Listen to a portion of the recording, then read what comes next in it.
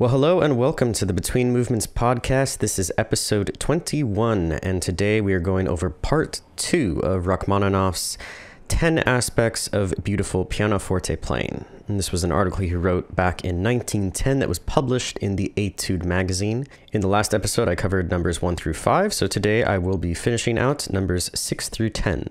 Now, before I get started with today's topic, I just want to remind you all that you can find me on YouTube at Josh.V.Music, where I post my performances, practice vlogs, as well as educational content. I'm also across social media at Josh.V.Music, and you can also find me on Patreon if you want to support my work, where you get bonus content. And as a big update, I finished the first movement of Rachmaninoff's third piano concerto, the single piano arrangement that I'm doing. So if you want to find that PDF, as well as a lot of content pertaining to that, you can find that on my Patreon at Josh.V.Music. Now, number 6 of Rachmaninoff's 10 important aspects of playing the piano is the significance of the pedal. He says, "The pedal has been called the soul of the piano. I never realized what this meant until I heard Anton Rubinstein, whose playing seemed so marvelous to me that it beggars description. His mastery of the pedal was nothing short of phenomenal. In the last movement of the B-flat minor sonata of Chopin, he produced pedal effects that can never be described, but for anyone who remembers them, they will always be treasured as one of the greatest musical joys." Alexander Scriabin, by the way, agreed with Rachmaninoff when it came to the significance of pedaling, and he would show all of his students that pedal was just as important as the fingers. He would also teach his students to play with all 3 pedals, sometimes all 3 at the same time. Oftentimes, this is really neglected in piano lessons. It gets sort of brushed over as something that you should be expected to know how to do, but there's really a lot of nuance in the pedal. I would highly encourage everyone to check out Tone-Based Piano, and they have a podcast on pedaling as well as a recent YouTube video. Just a lot of great pianists talking about their thoughts on the pedal and the nuances thereof. Continuing on with Rachmaninoff's article, he says, "The pedal is the study of a lifetime. It is the most difficult branch of higher pianoforte study. Of course, one may make rules for its use, and the student should carefully study all these rules, but at the same time, these rules may often be skillfully broken in order to produce some very charming effects." There's sort of a joke in music where we say, you need to know the rules in order to break the rules. Because if you're just doing the wrong thing, but you don't know that you're doing the wrong thing, wrong, quote unquote, then you're just not really aware of the musical language. But if you know what's happening and you purposefully take a deviation from what is expected, then it's more of an artistic choice rather than just sort of a blunder. Rachmaninoff says, "The rules represent a few known principles that are within the grasp of our musical intelligence. They may be compared with the planet upon which we live and about which we know so much. Beyond the rules, however, is the great universe, the celestial system, which only the telescopic artistic sight of the great musician can penetrate. This Rubinstein and some others have done, bringing to our mundane vision undreamt of beauties which they alone could perceive." So a lot of poetic language there at the end, which is essentially really talking about the musical imagination and the colors and ideas that can be brought about with pedaling. Without the pedal, we really don't have the modern instrument. It's so important, it can't really be overstated, because without the pedal, you can't hold down notes on one end of the piano and have them ring and be at the other end of the piano. Everything is far less legato, far less connected. So the pedal gives the illusion, at least I'm talking about the right pedal, the damper pedal, gives the illusion of you having more than 2 hands. Now, the left pedal is more of a coloristic thing where you push it down. It's called the unicorda pedal because it actually, on a grand piano, will shift the keyboard very slightly. And by shifting the keyboard over a little bit, the hammer is not encountering all 3 strings. It's only supposed to encounter one of the strings. So it's not just for volume, it's also for coloristic effect because you don't have as much resonance. And the sostenuto pedal, or the middle pedal, is the one that's probably the least understood, but it's one that I like to use a lot in certain instances because it can really give a very cool effect of holding down only part of the notes and not holding down other notes that you play. Now, coming in at number 7 Rachmaninoff says, "The danger of convention. While we must respect the traditions of the past, which for the most part are very intangible to us because they are only to be found in books, we must nevertheless not be bound down by convention. Iconoclasm is the law of artistic progress." So I've talked about this before in other episodes and in some of my vlogs, where when it comes to the traditions of the past, we can only really guess because it was before the advent of recording technology. So you can read about it, what people said, what theorists said, letters, reviews, but it's very hard to truly know what the great performers and composers of the past sounded like because we're only really guessing. Rachmaninoff says iconoclasm is the law of artistic progress, or trying things in a new way or unexpected way. He says all great composers and performers have built upon the ruins of conventions that they themselves have destroyed. It is infinitely better to create than to imitate. Before we can create, however, it is well to make ourselves familiar with the best that has preceded us. This applies not only to composition, but to pianoforte playing as well. And I would add to this, especially in today's age, with all the recordings available to us, that it's very, very important that today's musicians are constantly listening to the great performers of the past and the present. The master pianists Rubinstein and Liszt were both marvelously broad in the scope of their knowledge. They knew the literature of the pianoforte in all its possible branches. They made themselves familiar with every possible phase of musical advancement. This is the reason for their gigantic musical prominence. Their greatness was not the hollow shell of acquired technique. They knew, and he says they knew in capital letters. Oh, for more students in these days with their genuine thirst for real musical knowledge, and not merely with the desire to make a superficial exhibition at the keyboard. Now, this is something that you always hear great performers and composers talking about.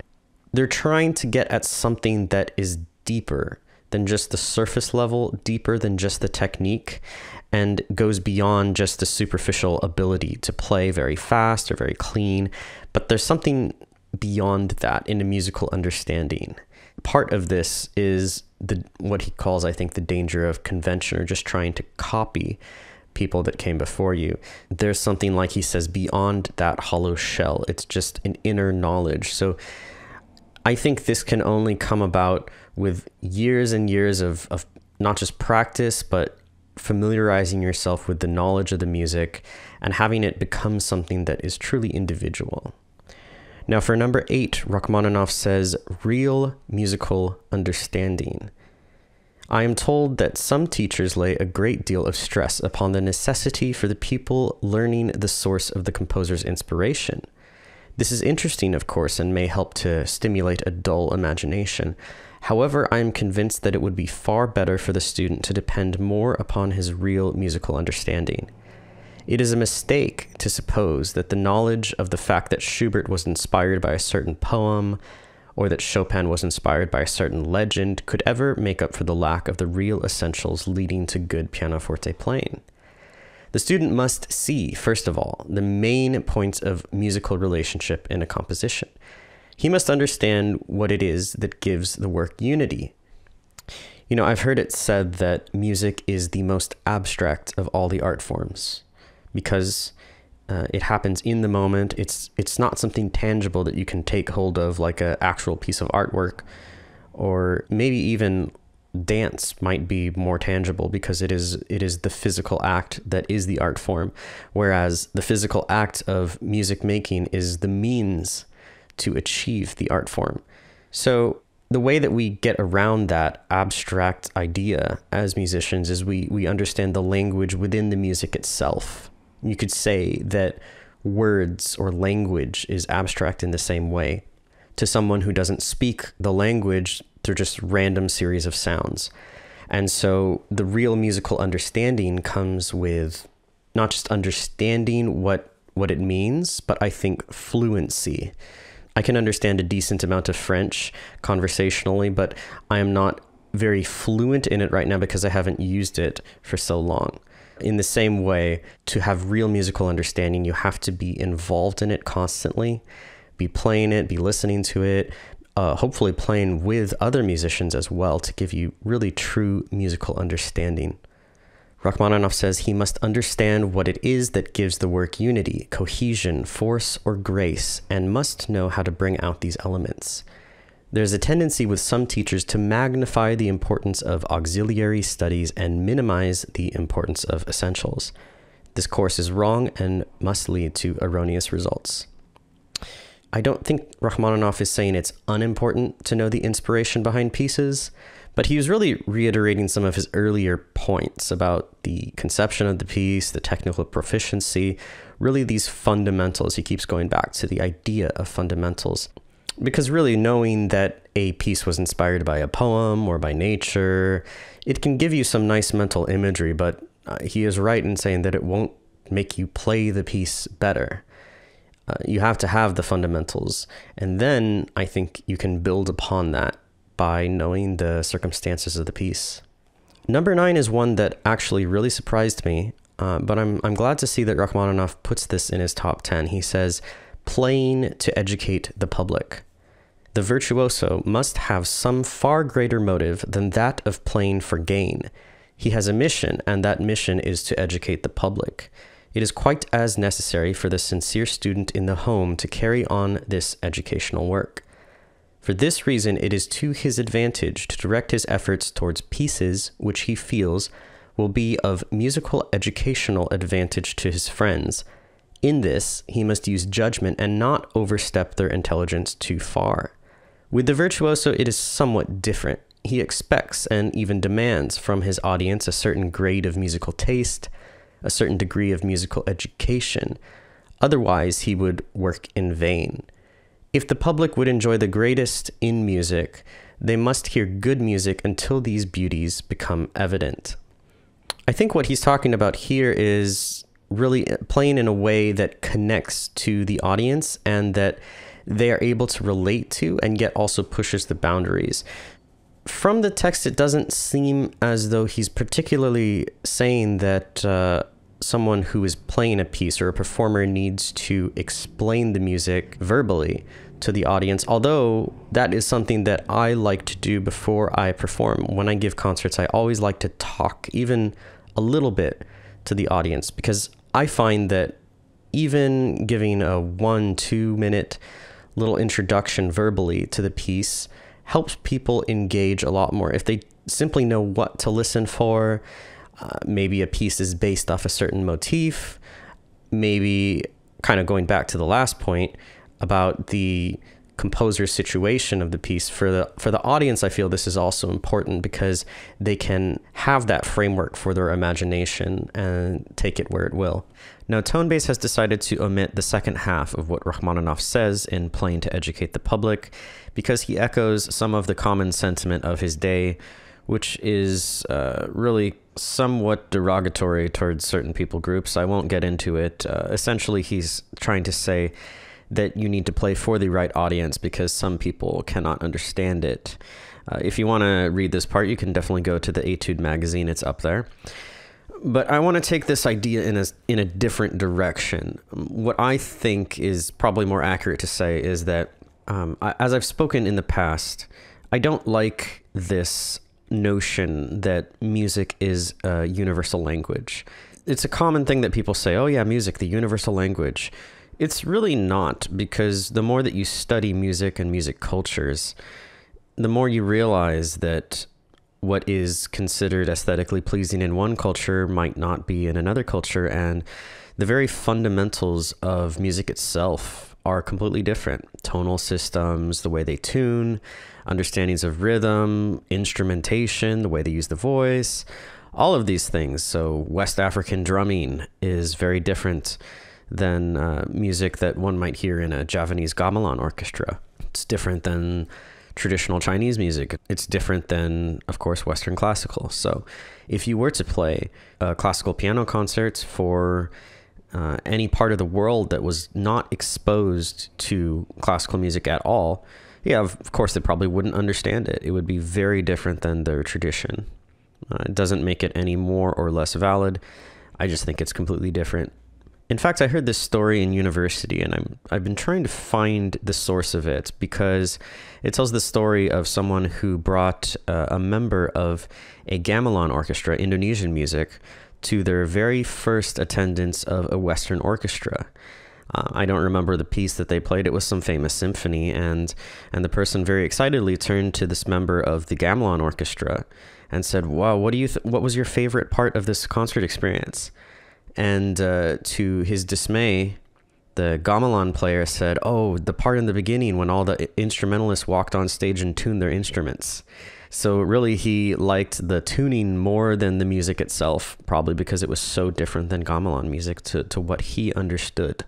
So maybe perhaps taking it even a step further than Rachmaninoff, I would say the educating the public, to me at least, is very important. Of course, that's why I do all these podcasts. It's why I do these YouTube videos, because I value my role as a teacher, and I think that it enhances my role as a performer as well.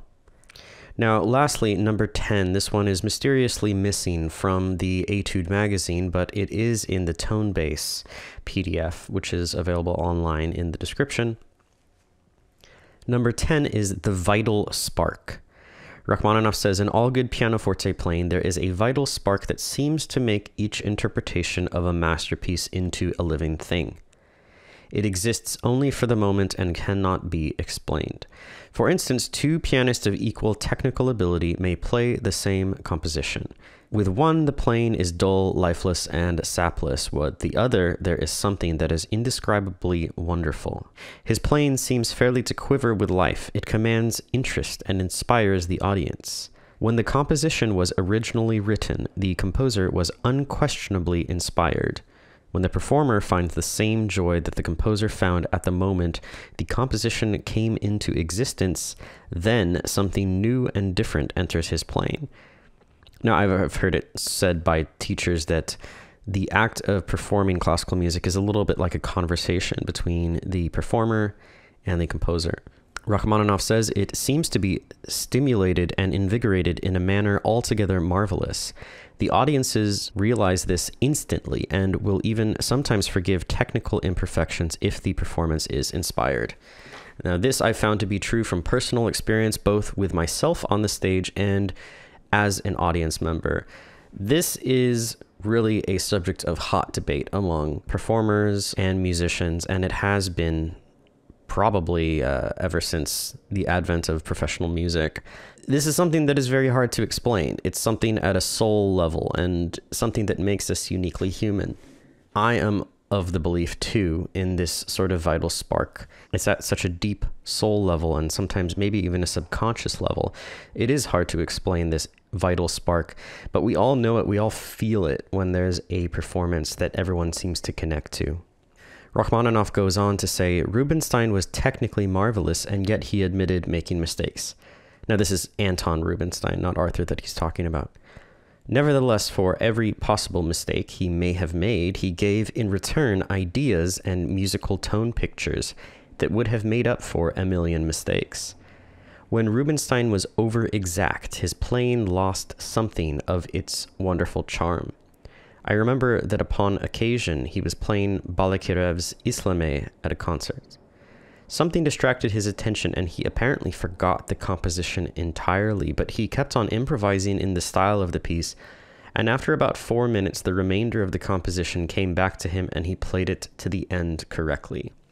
There's a friend of mine who's a very good artist, and he just had this simple quote that stuck with me when I was talking about working on music and making mistakes, and he said, beauty is not perfect. And I think that that's just something we struggle with because we want to play all the right notes at the right tempo and the right rhythms. But there is something of that imperfection that maintains a human quality. And when we try to be so perfect, we become almost machine-like. Now, it is interesting, Rachmaninoff continues in this story about Anton Rubinstein. He says, this annoyed him greatly, and he played the next number upon the program with the greatest exactness, but strange to say, lost the wonderful charm of the interpretation of the piece in which his memory had failed him. By the way, this gets into the topic again of improvisation and how important it is for performers of today to be able to improvise. I've done this a few times in my own concerts. It's a very good skill to have, because if you get lost, you can just make up things along the way, and those who don't really know the piece won't even know sometimes if you're able to play it off well. Rachmaninoff says, Rubinstein was really incomparable, even more so because he was full of human impulse and his playing very far removed from mechanical perfection. While of course the student must play the notes and all of the notes in the manner and in the time in which the composer intended that they should be played, his efforts should by no means stop with notes. Every individual note in a composition is important, but there is something quite as important as the notes, and that is the soul. After all, the vital spark is the soul, and I think that's the crux of the matter when it comes to this 10th point. The soul is the source of that higher expression in music which cannot be represented in dynamic marks. The soul feels the need for crescendos and diminuendos intuitively. The mere matter of the duration of a pause upon a note depends upon its significance, and the soul of the artist dictates to him just how long such a pause should be held. If the student resorts to mechanical rules and depends upon them absolutely, his playing will be soulless. Fine playing requires much deep thought away from the keyboard. The student should not feel that when the notes have been played, his task is done. It is, in fact, only begun. He must make the piece a part of himself. Every note must awaken in him a kind of musical consciousness of his real artistic mission. Now, it's interesting to me that he spends probably the most amount of time talking about this vital spark. When you compare it to numbers 1 through 10, it really is quite a bit longer in terms of how much he wrote concerning the vital spark. And at the same time, it's the most ambiguous, the most difficult to really capture, because we are talking about the matters of the soul. We're talking about things that are truly subjective at the end of the day.